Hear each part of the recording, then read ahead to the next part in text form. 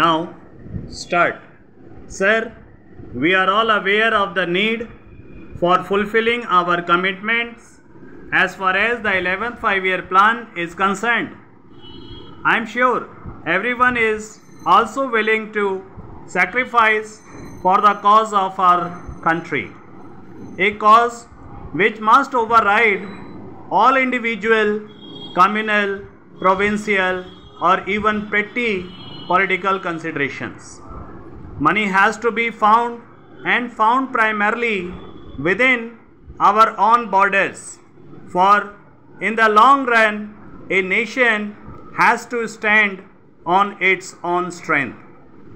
The finance minister has therefore rightly said that everyone, rich or poor, has to shoulder the great burden if we are to achieve our aims and objectives. But while everyone is and must be willing to put his shoulder to the wheel, he can only do as much as is commensurate with his strength.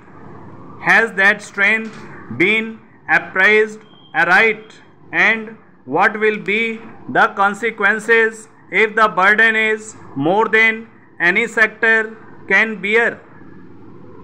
The cost of living has gone up considerably. We are told that prices have gone up because the purchasing power of the people has increased. Has the purchasing power of the people increased pari passu with the rise in prices? I doubt it very much. I am not an economist, but I did learn that deficit financing will always cause inflation. And if that is so, the more we go in for deficit financing, the higher will soar the prices of commodities. Women are said to be poor finances.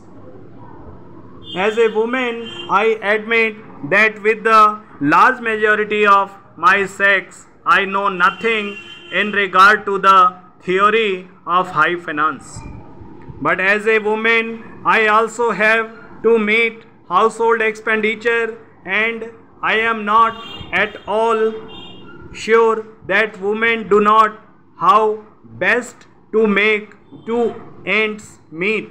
But I fear that the present proposals are going to make it very, very hard, and in fact may life impossible for these who are poor, and the largely majority of this country are poor. I am glad to read in the papers that kerosene oil has been left but by the finance minister, but he is taxing heavily such other things as the poor man needs, like cloth, sugar, tea, food grains, etc. They are not commodities whose prices can be sent up without touching the poor man's purse. Talking of tea, I wonder if something could be done to stop its adulteration.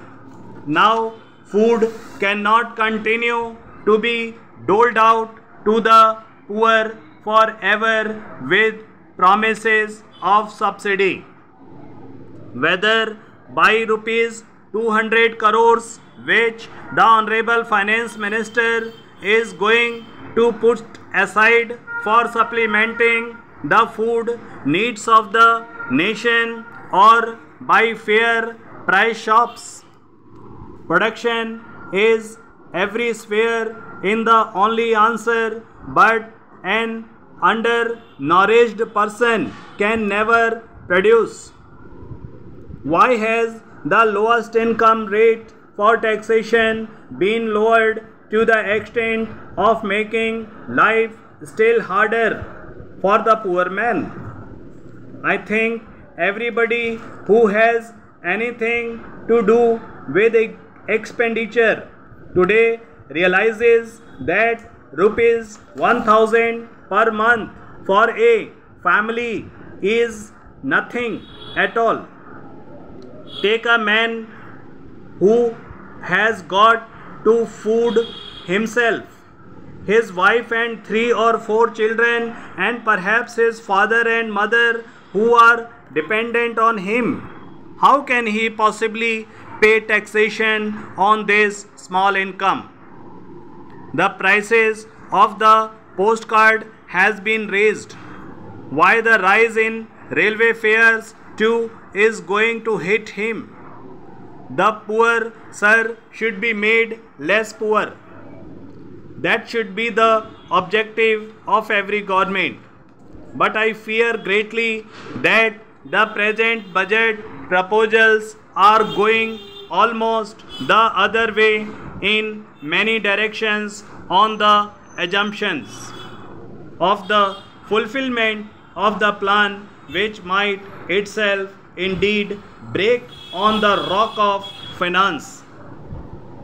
Sir, I have said I do not believe in destructive criticism, or at any rate, I said I would offer some constructive criticism. Now there is no one who sympathizes with the finance minister in his efforts to raise money, but will be willing to listen to other ways and means which will not hit the poor man quite so hard. Instead of raising the postcard rate, why cannot the price of the stamped envelope be raised from 1 rupee to 2 rupees? I would not mind even if the cost of the reply postcard was raised to 1 rupee, but I object strongly to the cost of the simple postcard, whether local or internal, being increased. I do not know what the yield from such a measure, that is raising the cost of the envelope from 1 rupee to 2 rupees, will be, but I imagine it will not be less than the tax on the postcard. I believe I am right in saying that our civil aviation rates are less than those in the world. The aeroplane up to date is the rich man's means of conveyance. Why cannot air fares be raised rather than railway fares? Sir, I may be pardoned for saying so in this house.